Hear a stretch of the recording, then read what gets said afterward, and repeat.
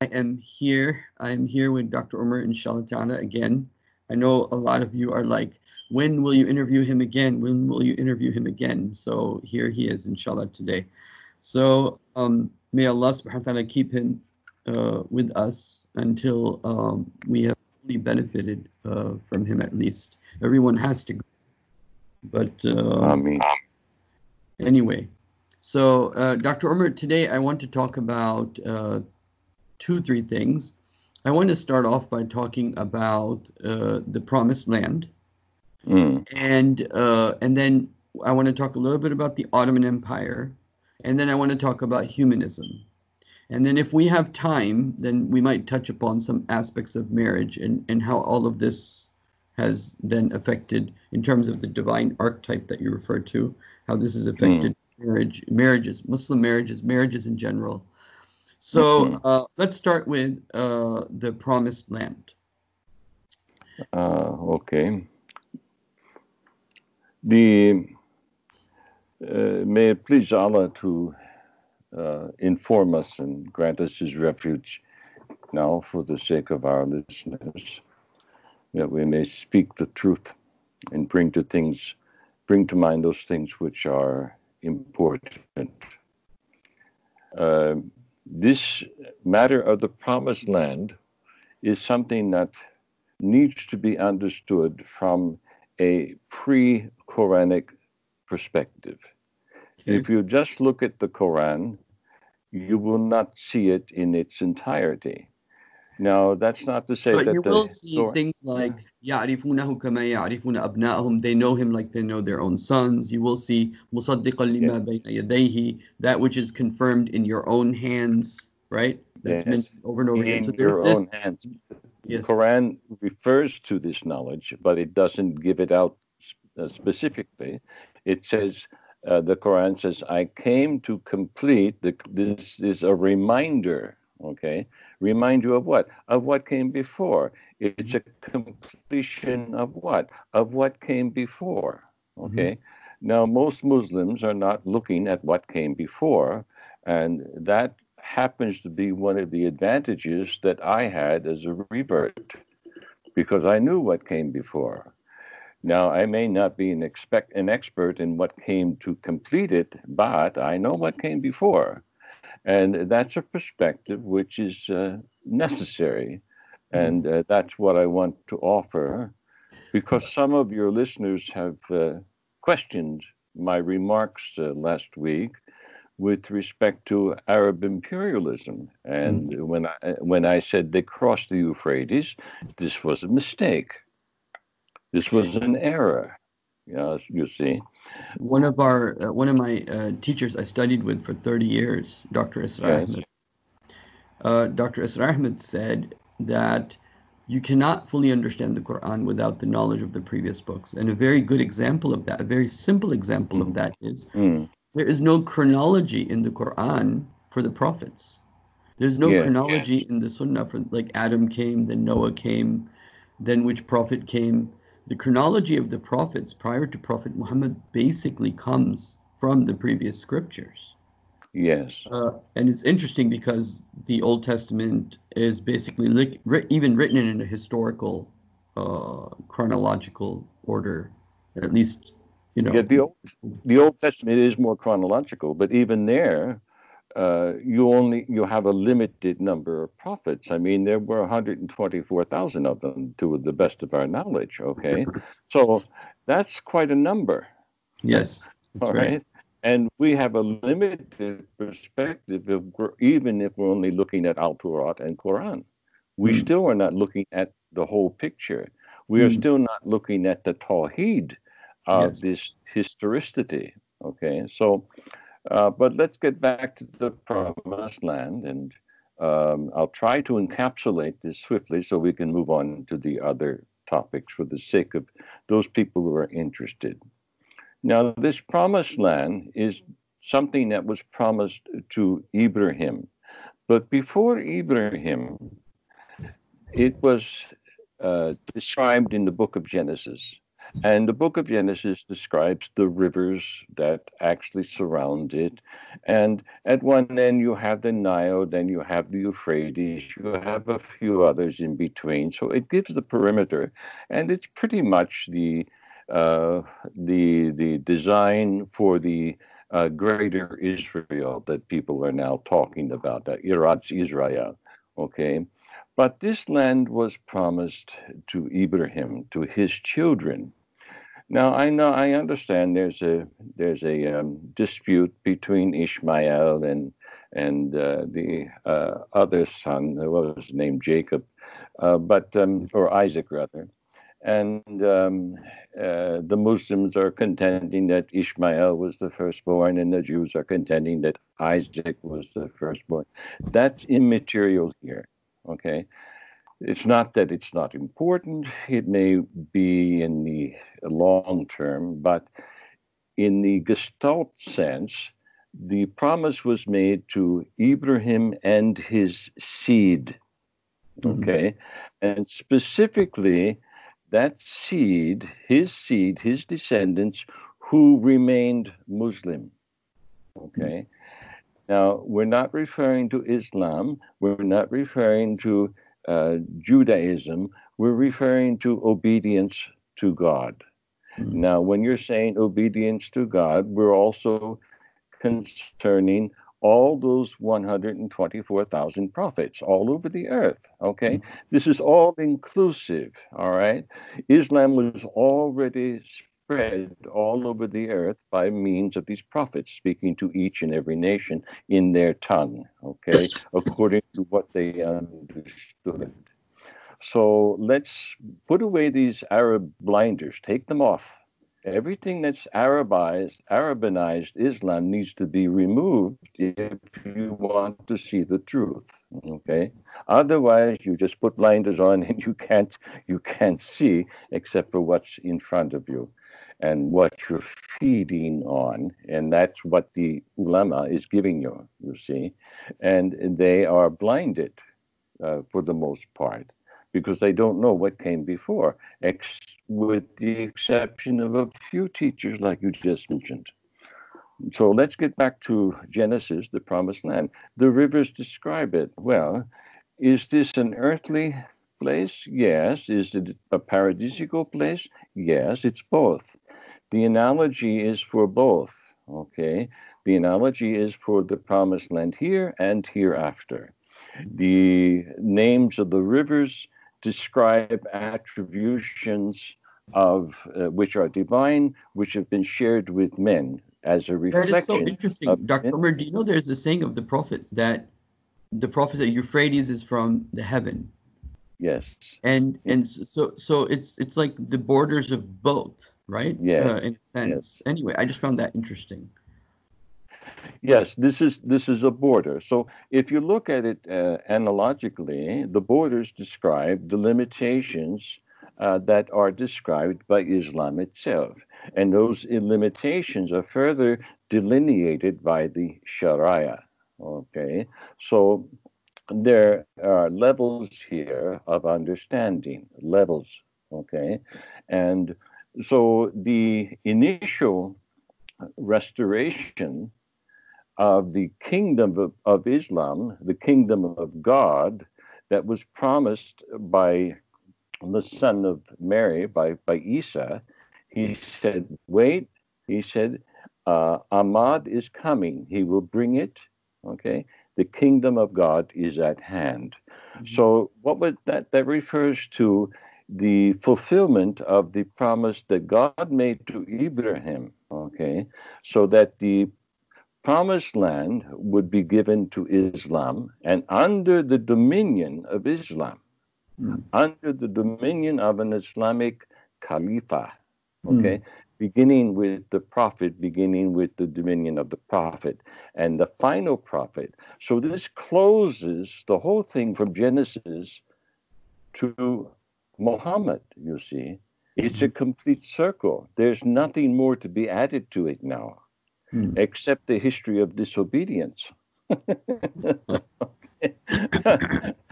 And that is now running its course. And when one of the prophets asked Allah about this in the Old Testament, he said, how long are we going to have to put up with these sinful, disobedient, stupid fools?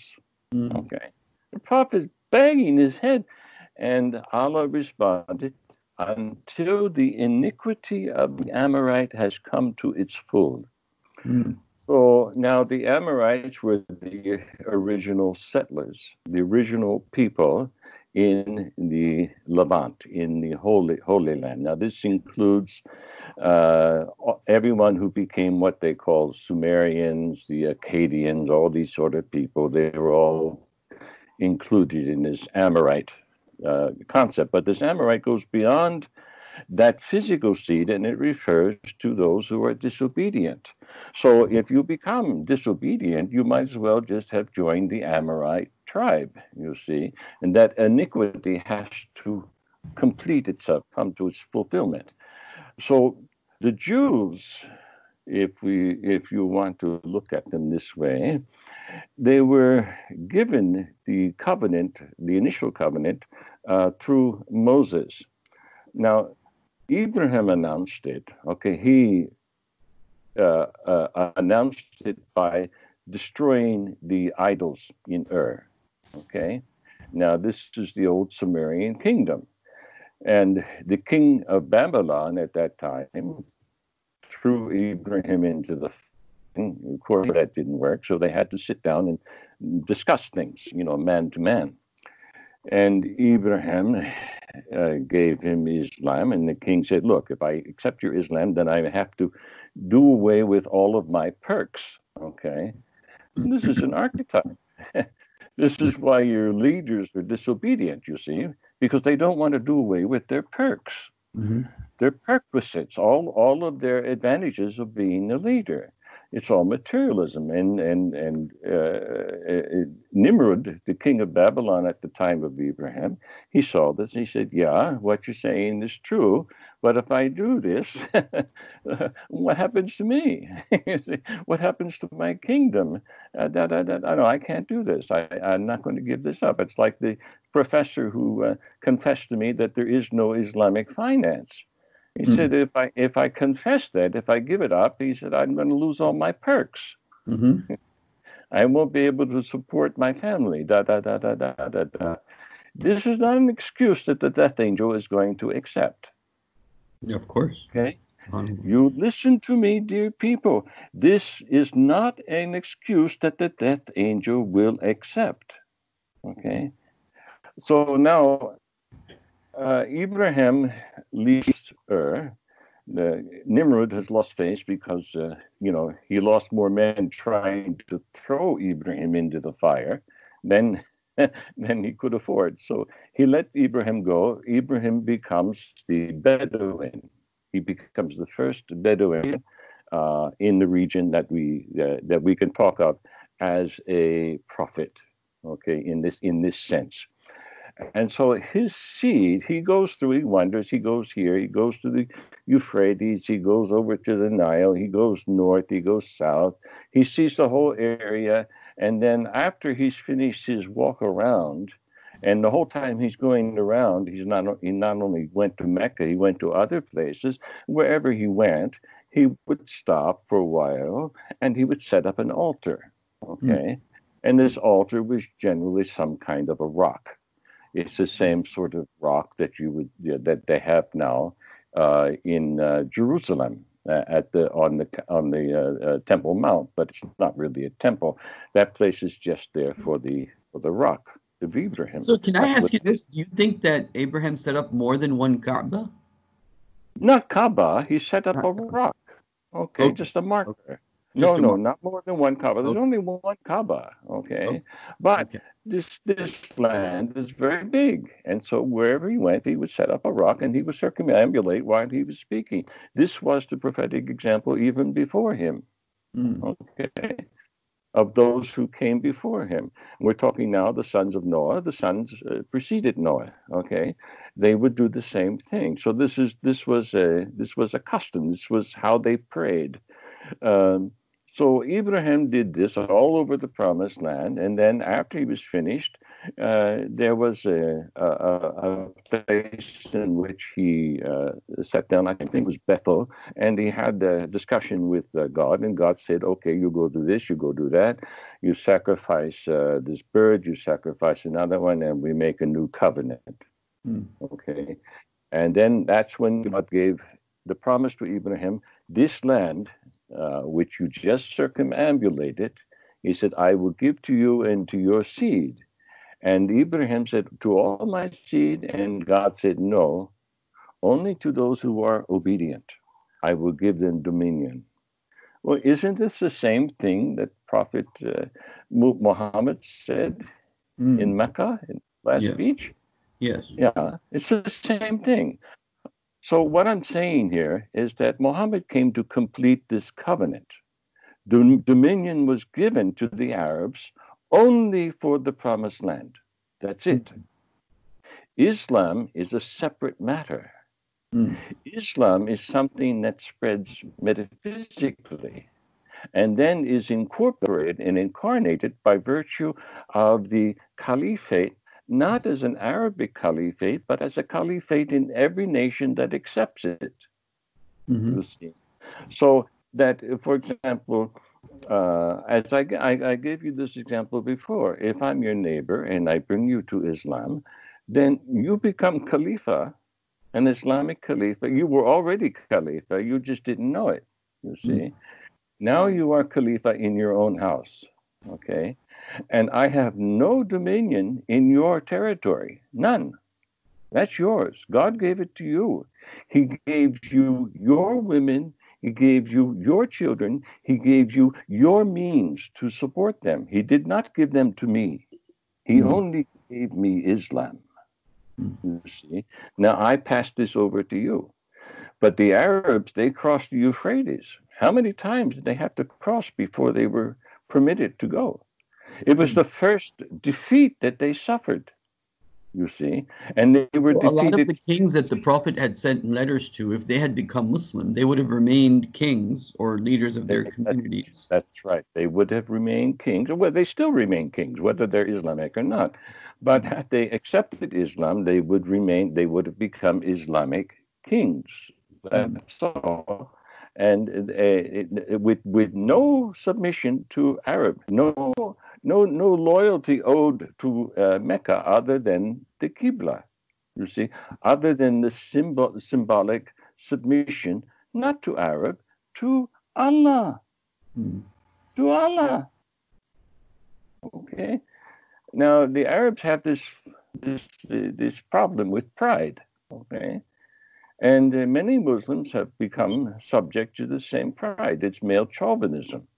We want to be the boss, okay? And this causes sectarianism. And, you know, the first Muslims, when they were arguing and trying to work out Islamic theology as if it needed to be worked out, it's not really all that necessary. It's very simple, you know. But they, instead of trying to work out in harmony something, they were arguing with each other, okay, with a bias.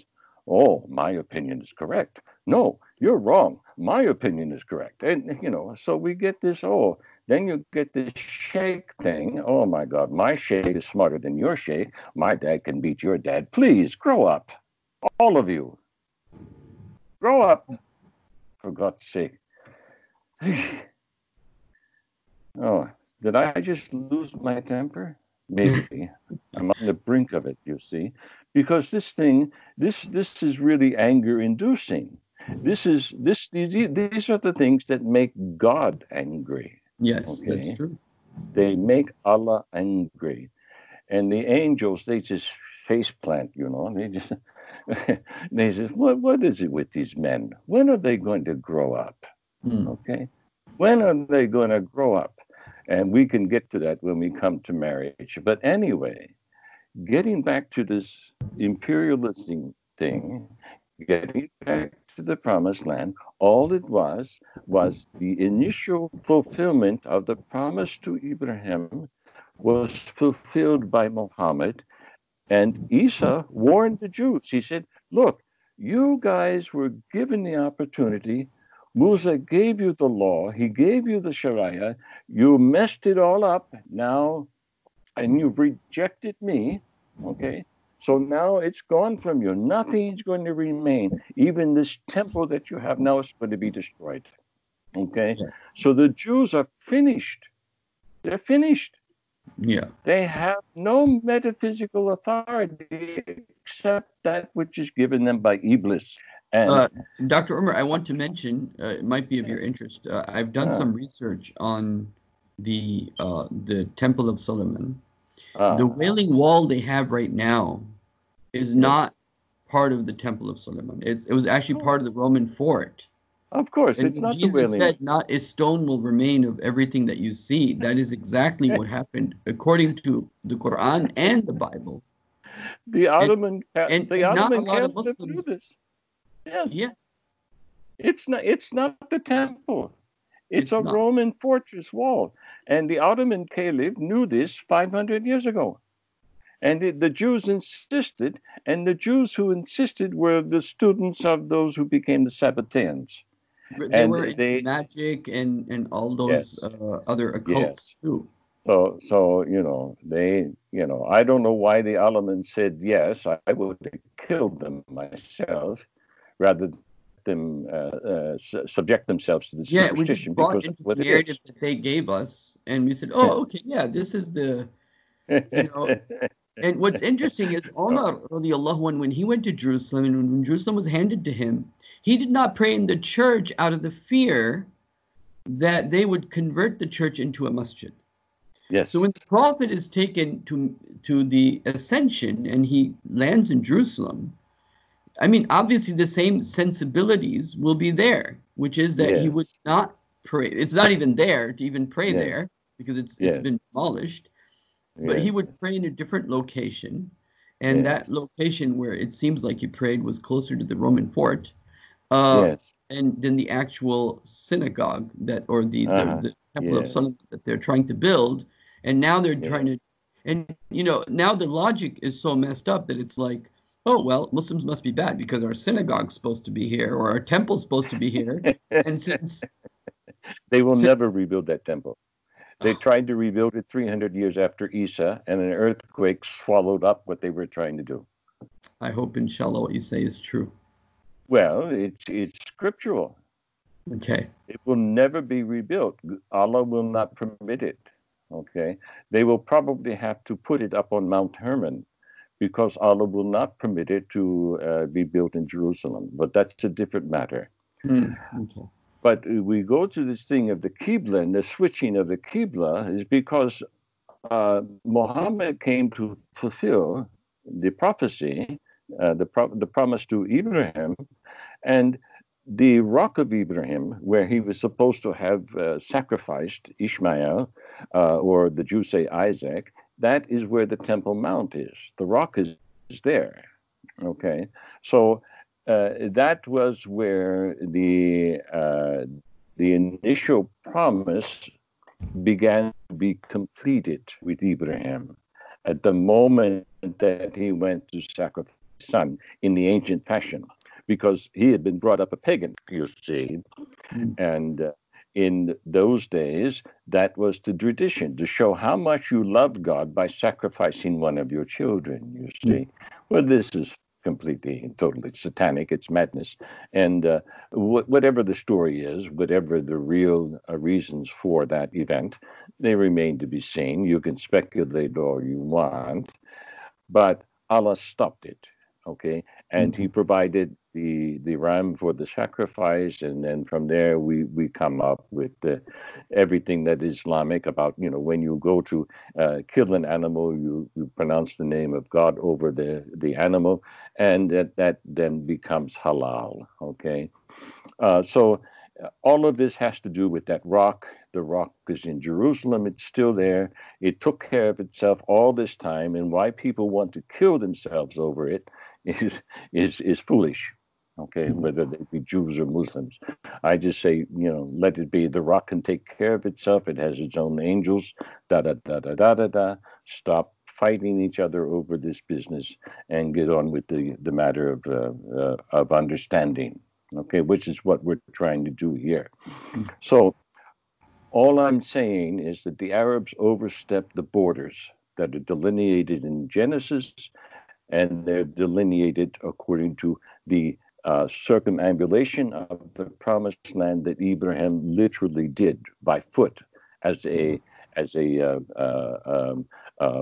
Bedouin.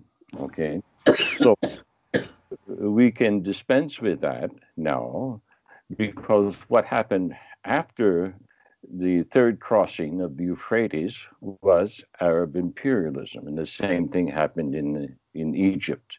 Okay, the border there is the Nile, not beyond the Nile. So all of the Maghrib becoming Arabanized is and paying tribute to Mecca. All of that is in error. And just because the prophet said it was going to happen doesn't mean that God willed it. Okay, so you fatalists out there, just because God has foreknowledge doesn't mean that it is predetermined. No, it's pre-known. Allah knows what we're going to do. He doesn't force us to do it. There's a difference. Right. We have choice. So and this there Arab is also a saying of the Prophet, which the Prophet says, "Takunu fikum nabuwa ma sha Allah an takun." Prophethood will remain amongst you as long as Allah wills it to remain. ثم تكون خلاف على منهاج النبوة. Then there will be khilafah on the footsteps of the Prophet. But then the Prophet said very soon after that, ثم تكون ملكا عادا. Then there will be kingship, meaning Muslim kingship, that will bite, that will be tyranny. And then after that, the Prophet mentions the situation we're in right now, mulkan jabriyan, basically imperialism. And the next phase, which will be Khilafah ala minhaj al-Nabuwa, again, inshallah, which will be Khilafah on the footsteps of the Prophet, perhaps when Isa alayhi salatu wasalam comes back, or around that time. Inshallah. The thing that happened here with the Jews was this kingship business. And I should mention that because it's key to understanding what happened to the Jews. And this happened during the days of Prophet Samuel and the days of Prophet King Dawood, and Suleiman. Because prior to them, there was another king. His name was Saul. And actually, there was a king before him as well, whose name I've forgotten. But in any case, Samuel was the prophet over the Jews, and he was the authority. He was the judge of all matters. And the people came to him and said, look, we want a king. We don't want you. I mean, we don't mind you, but we want a king, just like the heathens. Okay, we want a king just like the Philistines or the Syrians, or whoever else was out there. We want a king like Pharaoh. And Samuel face palmed again. He went back to God. He said, how long do I have to put up with these foolish people? And Allah said, give them what they want. Give them what they want. Okay. They chose the kingship. So they chose the kingship. And Samuel warned them, well, the king's going to do this, the king's going to do that, he's going to take the best, he's going to overtax you, he's going to overburden you, etc., etc. If that's what you want, Allah says you can have it. Okay? It's the same principle that has to do with the Iblitic delusion. Okay? And the Iblitic license. Iblis has license to delude men, to seduce them according to their choices, according to their desire. Okay, so the Jews desired a king. Allah said, look, if they desire the king, let them have it. Okay, and Samuel said, oh my God, okay, well, okay, you have your king. So from that moment forward, even though Suleiman and Dawood came and they established the initial buddings of this kingdom, it was not according to divine will, it was according to human will. And this brings us to humanism. You see, the whole concept of the kingship brings us to humanism, because there's only one king. We say it in the night prayer. You are the king. You are the truth. Thy Okay, will be done and on we can. earth as it is in the heavens. Yes, yes. Thy will be done on earth as it is in heaven. Yes, I really but like they that phrase, switched it actually. around. Yes, Yeah, they they switched. switched it now. Thy will be done on heaven as it is in earth. They switch it around. That's why you see the Buddha with the statues, one hand going down, the other one going up. Okay, Iblis has inverted the meaning. You see, uh, And I guess Allah allows that to happen. so this You know, has allowed. Yeah, it's not Allah's will. See, people try to say it's Allah's will. No, it's human will. Allah has set the spiritual law. He said, if you do, he says, if you do, then I will do. Okay? He did not say, I will you to do what is wrong. mm, No. If you do what is right, then I will do what is right by you. mhm. And I will give you the dominion. Well, the Jews chose what is wrong, and they had their kingdom. It didn't last very long, and they eventually lost it. And then Isa came to tell them, look, you return to the law of Musa, or you're going to lose everything that you have here. Mm. This is your last chance. And they rejected him, and they lost everything. Now they're trying to get it back Can under I dive false into that a pretense. little bit more, because there might be some similarities between that particular situation and us, which is, I mean, Yeah. if you look at it from the perspective of the Pharisees, they're Mm. the scholars of that time, and here's a prophet telling them what to do, and they don't want to accept what he's saying, but they have to also Yes. deal with this big kingdom, the Roman Empire, on top of them, kind of like the situation the Muslim countries are in today. They got the big Yes. Roman Empire on top of them, telling them what to do, Yes. and then you might have, Yes. little nobodies telling them, "Oh, you're wrong. You have to follow Allah," and so. Yes.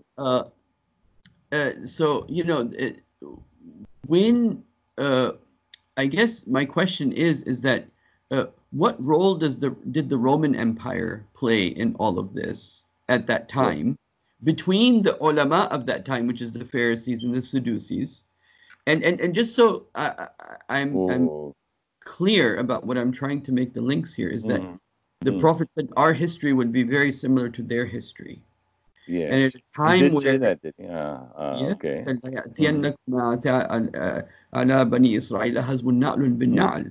All those yeah. things come to my ummah that came to Bani Israel. Yes. See, Mm, in when from Musa to, so they started with two prophets and ended with two prophets, Musa and mm, Harun, Aaron, and yes. Jesus and Yahya.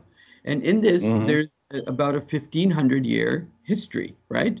And Yes. in Yes. that, you might find it interesting that the first attack they had was from the Syrians from the north. Mm, And the first attack we had was from the Crusades from the north. mm, And their second attack, the big one, was from the Babylonians from the east. mm-hmm. And our second big attack was also from from the Tatars, the Mm, Mongols, the mm, east. mm-hmm. Then their big attack after that was from the Western Empire, the Roman Empire. Mm-hmm. Mm-hmm. This is after this, the Maccabi power, and then the Romans had come over, and then we had our second rise. Instead of the Mm, Maccabi power, we had like the Ottoman Empire, you can say, ah, and then after that, they also got conquered by the Romans, by the West. mm, So there's a lot of similarities, and in their end is Isa, and our end is also Isa. And so we're at a time where Isa is not here, but the Roman Empire is there, and he's coming. Uh, yes. And so Yes. I don't know if I complicated the situation, but I'm asking about what was going on there that's similar to what's going on here in terms of the different layers of the scholars versus the Roman Empire versus the Muslim Mm, land, to the extent that they want to kill Isa alayhi salatu wasalam, and not only they've already killed Zakaria, they've already okay. killed Yahya. Yes. Let me explain this in terms so that people will understand it without going into all the historical detail, which I'm not sure I could do anyway. But archetypically, what happened was the Jews lost divine protection. Okay. They lost not only divine dominion, but they lost God's protection. Mm, Now, this protection carried them went with them even into exile, into the first exile and second exile in Babylon. And God returned them. He returned a small group of them to give them one more chance, because Allah is That's all what the Quran merciful. says. Yes, We returned you yes, back to see what you do. yes. So now what happened? They lost this defection, they lost divine protection when they rejected their final prophet. Isa is the final prophet to the Jews. Yes. Okay? He was not a prophet to the Gentiles. He was a prophet to the Jews. When he returns, he's a prophet to everybody in this particular role as Messiah. But at that point, he only came for the Jews. And he even said that. I only came for the Jews. Yes. I came to warn them, to give them their last warning. God's had it up to here with them, no more. So what happened was they lost divine protection. And with the loss of the divine protection, well, how shall I explain this? Let's just use the prophet and Medina as the example. Okay? There's the prophet with this small contingent of Muslims and his allies in Medina.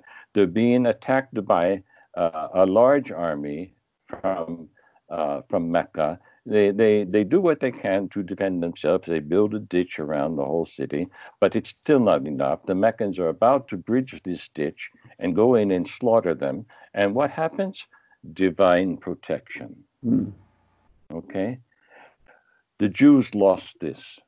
Okay? The Jews lost this, and now today's Muslims have also lost this, except for the odd individual or the odd group of those who are remaining obedient. Okay? Wherever there is disobedience, wherever there is compromise with the system of Iblis, there's no divine protection. Unless one is doing the compromise on one basis only, and that is the basis of taqiyya, okay, for the benefit of the Muslims. I wrote this in my book, The Hand of Iblis. I said, look, if you're going to do this, if you're going to enter the system, there's only one reason for you to do it, and that is to take from this system whatever you can get for the benefit of those under your right hand, okay? No other reason to compromise. So you're essentially a spy, but you're a spy against the enemy, not against your brothers and sisters, okay? There's a difference.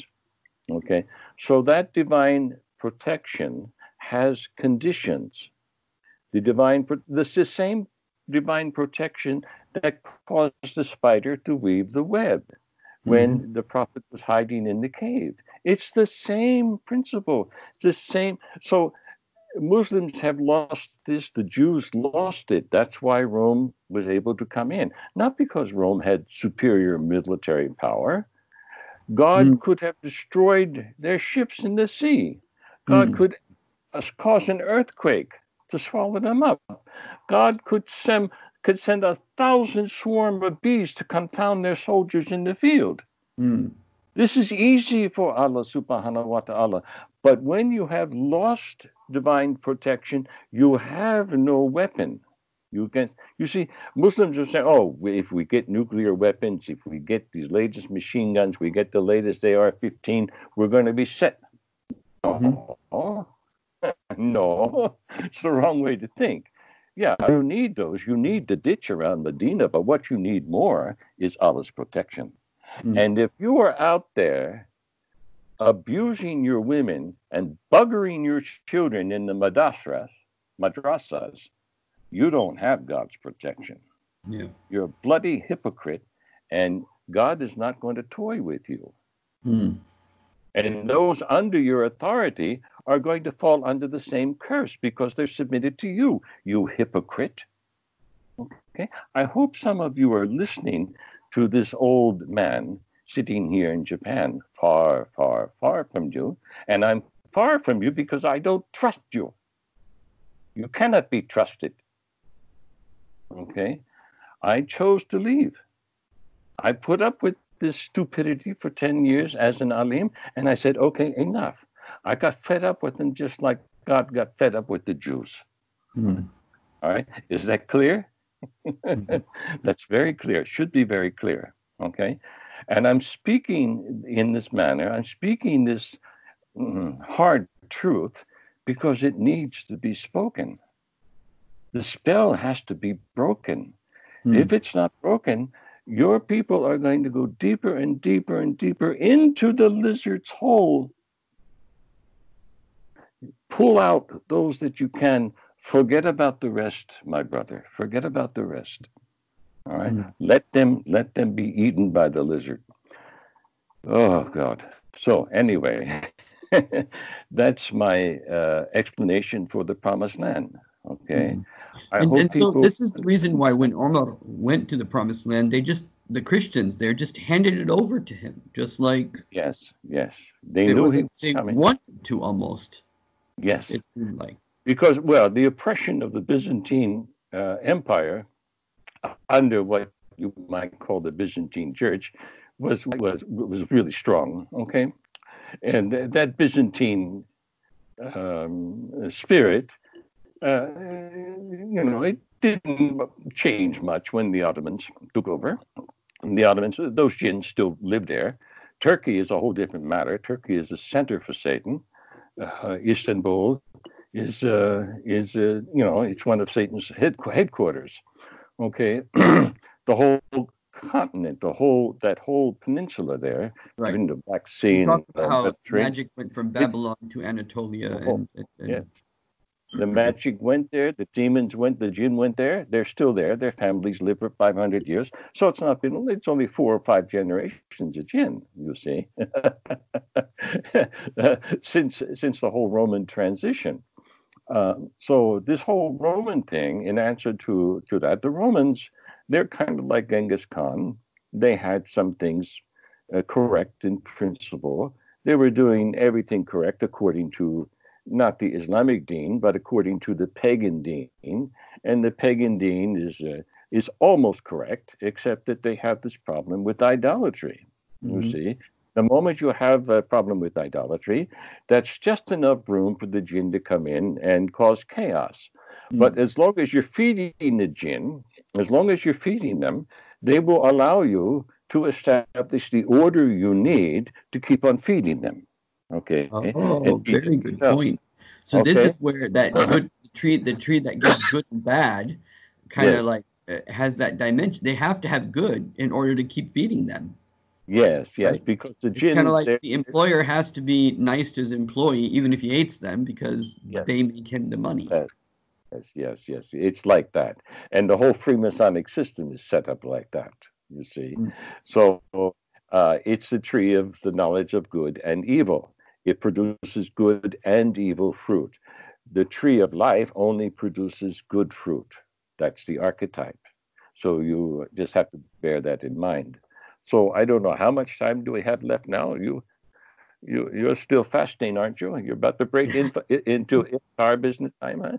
Yeah, I have to probably go soon. We can if you want to have some last words, we're at 43 minutes. I wanted to wrap up today around 45 minutes, Okay. inshallah, and then inshallah Allah will allow you to come back and we will, we only finished the first of the three topics we had in mind. Uh, it's not So even finished, but at yeah. least the first circle is closed. I think the archetype is clear, and those who listen and who have ears to hear, I think they understand now what the limitations were and how the Arabs overstepped those limitations. Okay, and then entered into the same mistake that the Jews made by wanting a king. Okay, the Khalifa became a kingship. That's what it became Right. after the death of the five righteous Khalifa. So that was the big mistake, overstepping those boundaries, and those boundaries they mark the limitations for each and every one of us. There's a kingdom, there's a rulership, there is a caliphate, okay, in our lives. We have to stick to those limitations. The moment we overreach those boundaries, we are losing divine protection. Mm. Okay? And then that gives Iblis license to enter into our lives and to take over. Mm. Okay, Now, the pious Muslims, those who are the most pious of you, some of them are maybe Sufi sheikhs, but I think the most pious don't even consider themselves to be Sufis. Matter of fact, they don't even consider themselves to be pious. They're just doing their best. These people have divine protection, okay? They have divine protection. And there are many, many narratives and anecdotes to this effect. But for the entire Ummah, the Ummah no longer has this. The Ummah has maybe the ear of God, and maybe Allah is saying, okay, to the angels, okay, over there, yeah, they're doing okay. This group, they've gone to live like the Bedouin. They've established their little biodynamic farm. You protect them, okay? You have So full license. if you had the ears of Imran Yeah. Khan, the Prime Minister of Pakistan, or if you had the ears of Erdogan, the Prime Minister of Turkey, or Malaysia, what would you say? Like, what would you advise? Okay, so I guess the advice goes at different levels. The What first would would I be, do? I would. The first device is that of Tauba, okay, and not only individual Tauba, but you have to bring the entire nation to Tauba. mm, You have to stand up in the masjid and say we were wrong, okay, and because we were wrong and you obeyed us, you're also wrong. So we so need three. Imran Khan or Erdogan or whoever is whatever needs to come on Yeah, TV and say, tomorrow we're going to do Toba and I will be at this masjid or however it's organized, right? yeah, But it needs to be a national acknowledgement of we're all doing Toba collectively. Tubu yes, ilallahi yes, jami'an. All of you repent yes. to Allah The the collectively. And if you read the Bible, you the find example is yeah. in the This Bible is you this is find what King This is sorry. what King, yeah, this is, yeah, you stop it now. You're a bad boy. This is what King, this is what King Josiah did, okay? When he found out that that the Jews were on a wrong footing with God, and they rediscovered the law of Moses, which is essentially the Decalogue. It had been hidden away by the evil priest who had listened to the jinn under Suleiman's day, after Suleiman died. King Josiah called the whole nation together, and he said, we're going to have 3 days of fasting and prayer and tawbah. And then we're going to turn things around.